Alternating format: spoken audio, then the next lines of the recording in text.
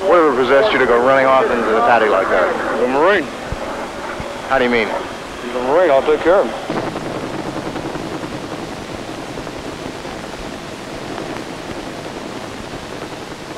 I got a lot of pain in that left ankle. It's a good sign. It's that sharp pain that you get when you got nerves, you know. It's that sharp nerve pain. Burning. They're going to do all they can to save that leg. I know. I know there's not much left because I was carrying that damn thing in my hands all the way back. I was afraid the whole thing was going to come off.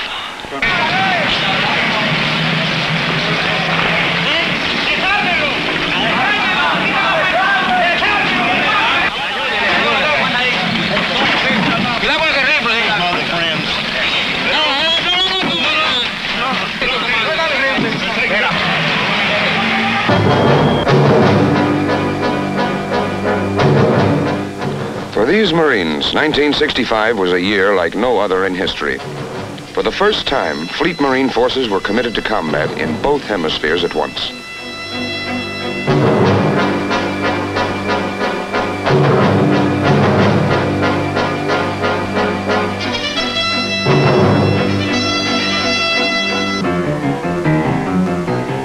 In the Dominican Republic, violence flared, endangering the security of the hemisphere. The Marines were sent in.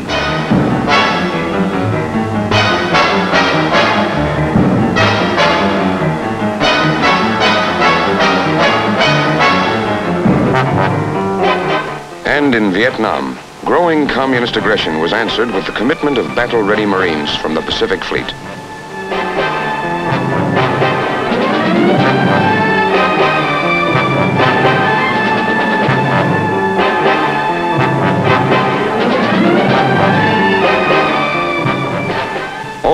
It was quite a year. This is the story of it.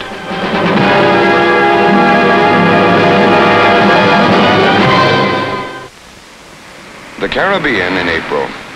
Blue water, gentle surf, sunlit, leisurely beaches. Warmth and laughter and fun. But in April of 1965, the Dominican Republic becomes a scene of violence, unrest, and angry upheaval, endangering the security of the hemisphere. It is a threat which is immediately recognized. The American nation cannot, must not, and will not permit the establishment of another communist government in the Western Hemisphere.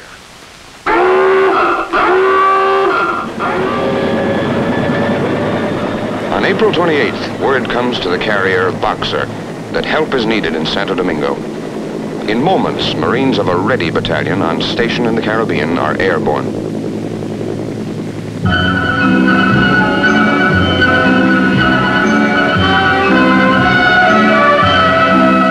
Like two other such ready battalions on board ships in the Mediterranean and in the Far East, the unit from the Boxer is able to react literally on a minute's notice.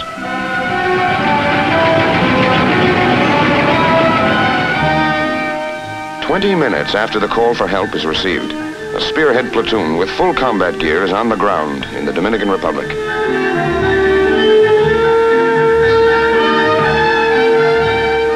Quickly, the platoon sets up a defense perimeter to assure the safety of the American embassy and of civilians who have taken refuge in the Ambassador Hotel.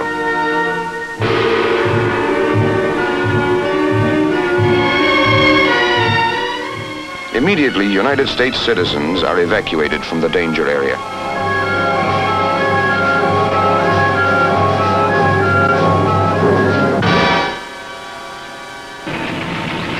As the situation in Domingo grows worse, the company follows the platoon ashore. And the company is soon joined by the rest of the battalion.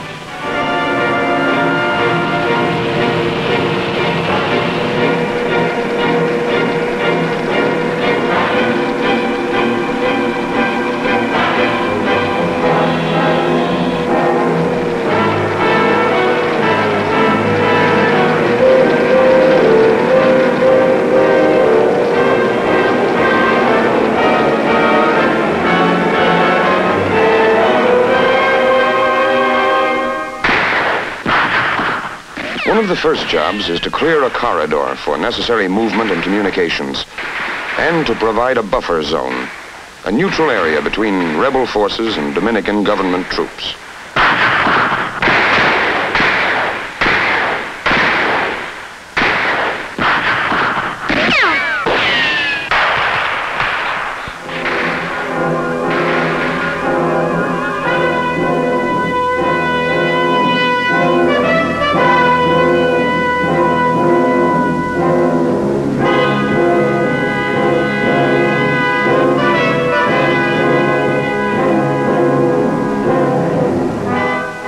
Within the neutral corridor, once it is established, the situation becomes fairly stable.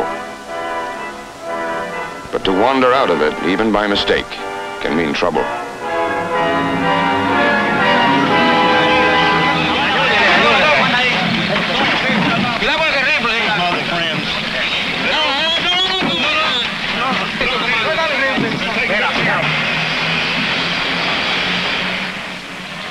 Of 4 Marines whose Jeep wandered out of the corridor, 2 are on their way to medical aid. The other 2 are in less friendly hands. But an angry Marine who's just seen a couple of his buddies hurt does not make the most cooperative prisoner. They claim by the radio they took the wrong way, but they were 7 blocks away from the international line. They were on the way to the airport 7 blocks away from the line. We made a wrong turn. We got up halfway up the street. Your people started shooting at us.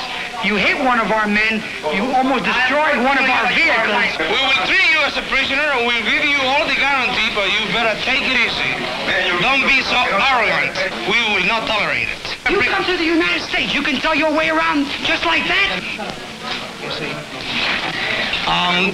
We have already ordered our radio to announce that we are sorry that by carelessness from the American forces, this situation has taken place where innocent, where lives are being lost from their side and from our side, and that we hope that they keep their line to avoid trouble. Snipers are a constant problem, but Marines manage to keep their sense of humor. There was this one guy, he couldn't hit anything.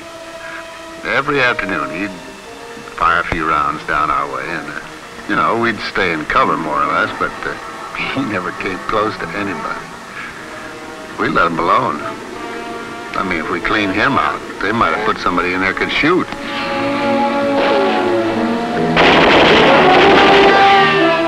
Other times, the sniper problem requires action.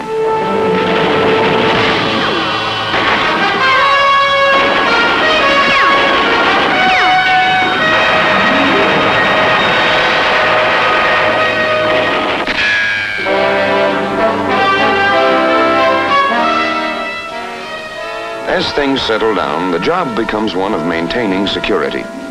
This means, among other things, a constant and careful search of all civilian traffic through the neutral corridor.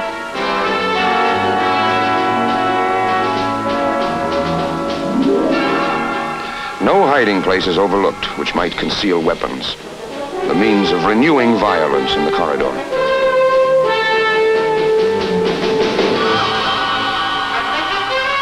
So the Marines remain in Santo Domingo, ready to stay until the danger is past and order fully restored. Lieutenant Kelly, you start infiltrating your people down. Excuse me, sir? Start infiltrating your people down. Your people down here in front of me now.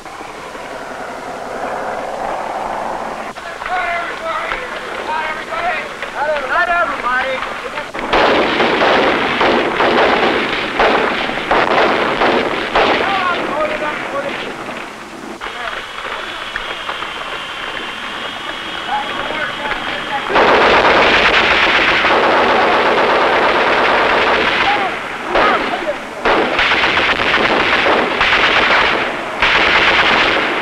Whoever's firing this machine gun. Golf 1, Golf 1, this is Golf 6, over. I want more. That was good. He put it right in. I want more over there. Vietnam. A wounded Marine is rescued under heavy enemy fire. His buddy is questioned. Whatever possessed you to go running off into the paddy like that? The Marine. How do you mean? He's a Marine. I'll take care of him. Get the people down here ready to fire. They're bringing those big... Did you carry a weapon with you? I get the Took him a 45. ready to fire. Weren't you scared?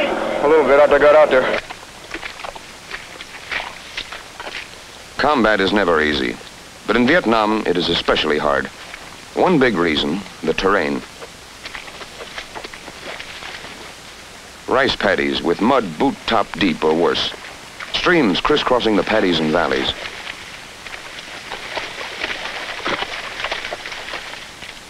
Hills, steep and unfriendly as those in Korea.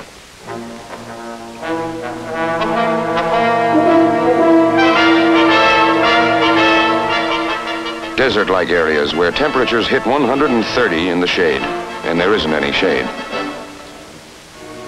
And tropic jungle, hot, steaming, hostile as any the Marines faced in the Pacific during World War II.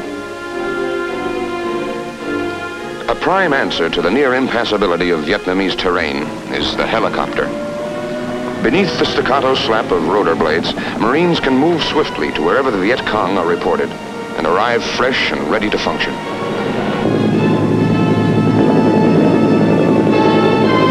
Of course, to Marines, this is no new concept.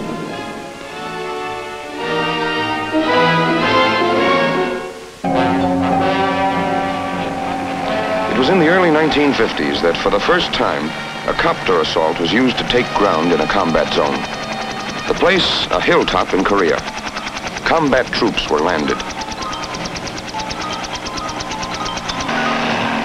So were full supplies for their assault. Though it had never been tried before, it had been carefully worked out in advance. The operation was successful. The people who did it were United States Marines.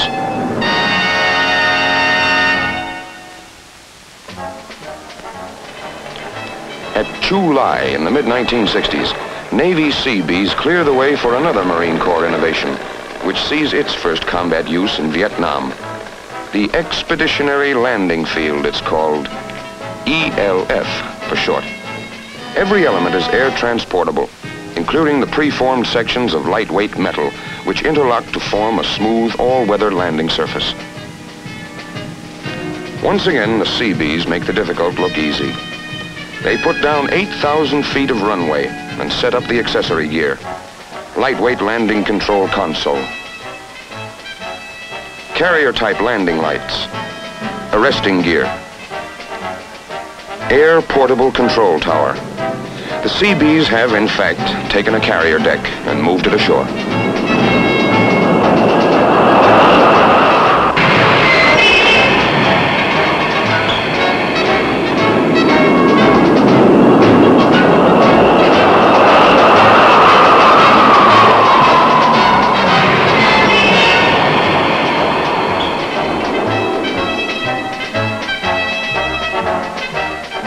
The first Skyhawk jets to arrive are quickly readied for action.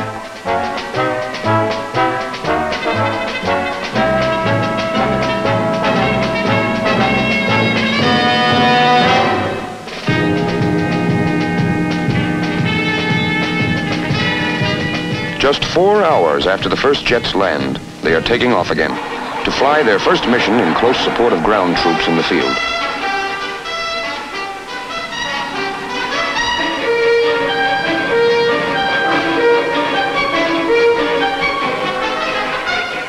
The forward air controller with the ground forces is a combat pilot himself.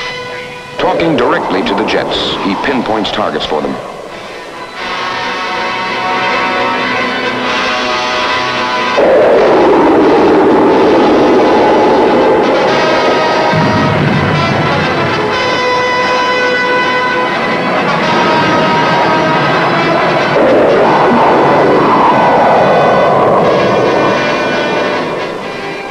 The result of this direct voice link with airborne jets is this: an absolute minimum of delay between the time ground troops need air support and the time they get it, laid in close.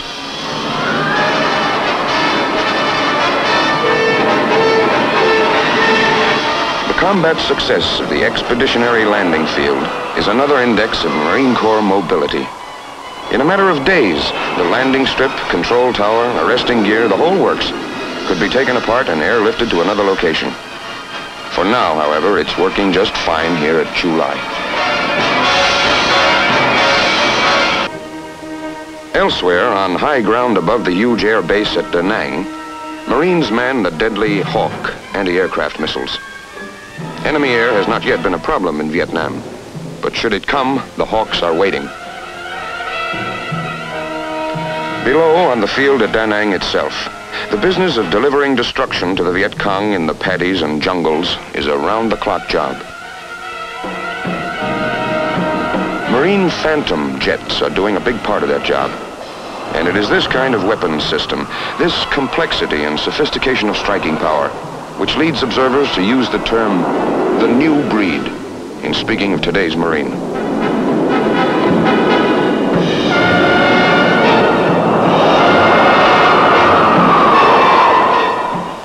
The Phantom can break the sound barrier while climbing out from takeoff and move into action at better than twice the speed of sound.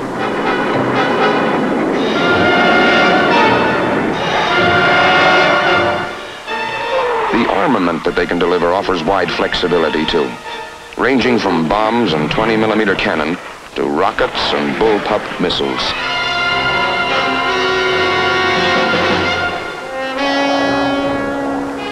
The flame and shrapnel of the Marine jets is not delivered casually. The necessity to be sure of targets, minimize danger for the innocent, is always agonizingly present.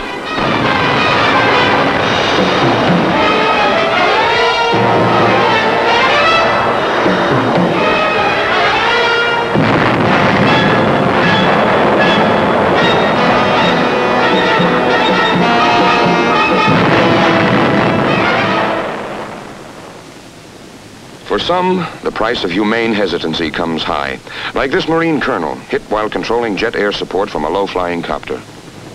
I got a lot of pain in that left ankle. That's a good sign.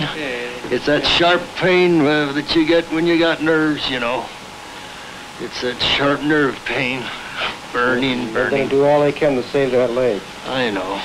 I know there's not much left because I was carrying that damn thing in my hands all the way back. I was afraid the whole thing was going to come off. I said, hell, they can't be right around in here. So I didn't call bombs and nape in on these people. But that's where they were. I'm sure now that that's where they were. God damn it, I hate to put nape. And on these women and children. I just didn't do it. I just said, they can't be there. Well, we held the planes. We held the fixed-winged up. We held them up there. Just figured we'd call them if we need them. As far as I know, I'm the first to hit, and I flew down at 100, 200 feet over this village, this hamlet area. I thought I saw some people in a hole, and I just hung around there too long, and I was too low. But I was way back out over the friendly troops that we'd landed. I was over those troops when when we caught this round. There was no indication that we'd been fired at until then.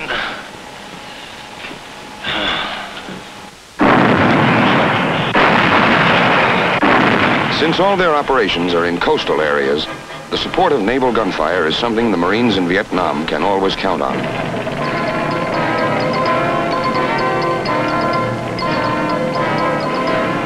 During 1965, Marine forces launch a number of large-scale offensive operations.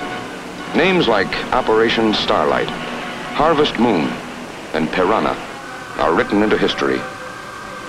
In such operations as these, the young Marines of the new breed engage the Viet Cong guerrillas and take on North Vietnamese regulars as well, in numbers up to regimental strength and greater. Using all the advanced weaponry and mobility at their command, the Marines seek out the enemy, and wherever they find him, they beat him decisively. Not just tactical defeat, disaster. Virtual elimination of organized combat capability is the way the official reports put it.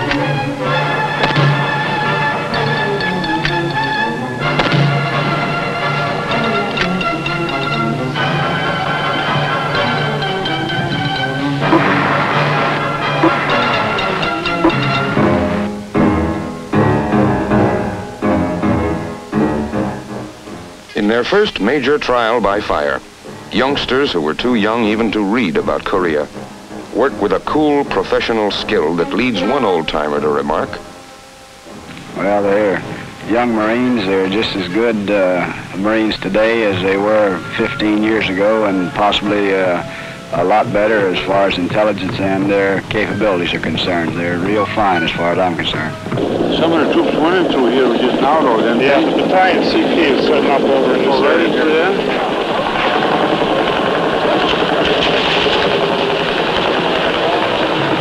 So here, we got a 360 here, and we're pulling out just as soon as we get underway.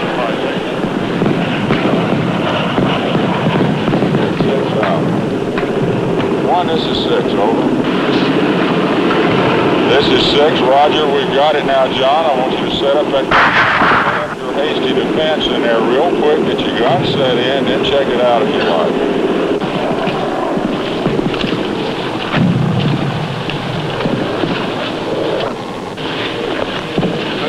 Down there, Manny. Okay, throw me on my left side. Seeing supine. All right. Stay like so. Jerry. Manny? Is it paying a lot, Manny? Give us Charlie Morgan. Need some help over here. I'll give you a hand.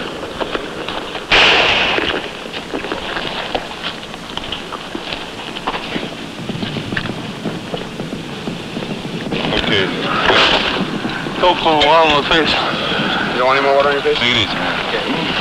Your leg down. Okay. Just go to the back. All the way up, Jerry.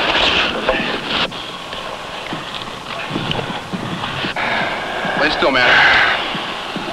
Okay. Evacuate the man to the rear to where we can get him out on a chopper. Do you understand? Over. the chopper saves a lot of lives in Vietnam. In minutes, a man can be airlifted direct from combat to an aid station, where the compassionate skill of Navy surgeons is ready and waiting. That's he'll do till then. Marine casualties have been light in Vietnam, but there is no warfare without its pain, both felt and shared.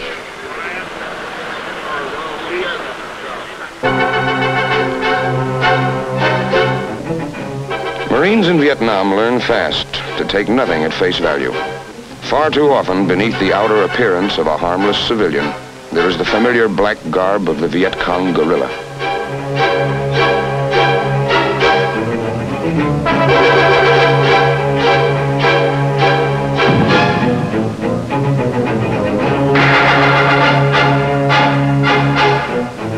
The Viet Cong is a tough, ruthless jungle fighter, experienced in being hard to find. But in places like Tarawa, Okinawa, Iwo Jima, the Marines have learned too.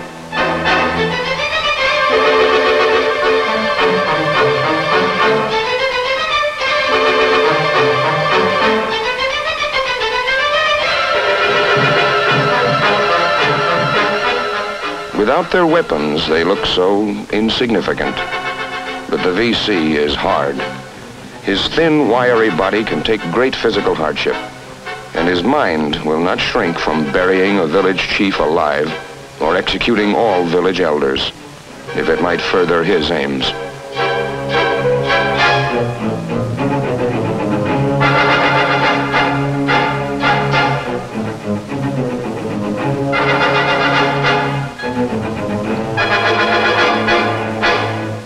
Hard as he is, however, the Viet Cong is no Superman. He can be beaten on his own ground and beaten badly. In operations like Starlight and Harvest Moon and Piranha, the Marines have demonstrated this beyond anyone's doubting, including the Viet Cong.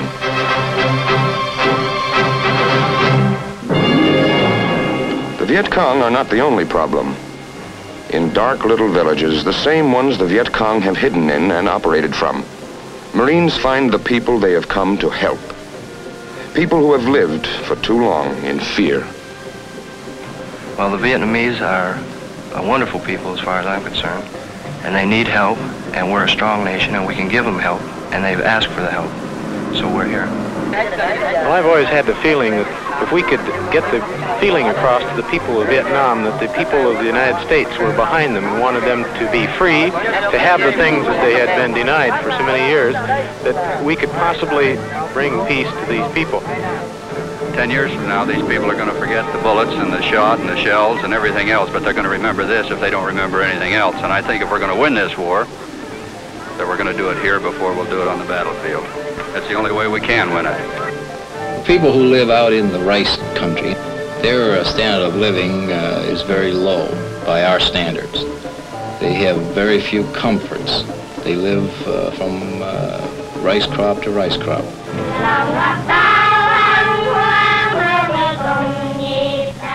This is the other war in Vietnam, the one in which American fighting men are working with Vietnamese civilians to build hope and strength for the future. It takes many forms. Standing guard, for example, over the harvesting of rice, for a village which for years has paid a big part of each crop to the Viet Cong. Helping them bring it in and store it, letting them see that they and their crops are going to be safe from now on. It's simple and it's practical. It's appreciated and it works.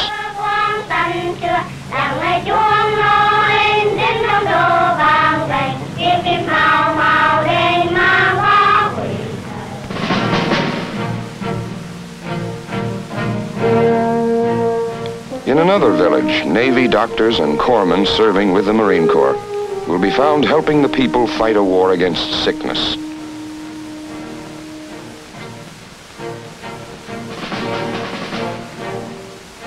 Teaching the fundamentals of sanitation, waging combat against infection.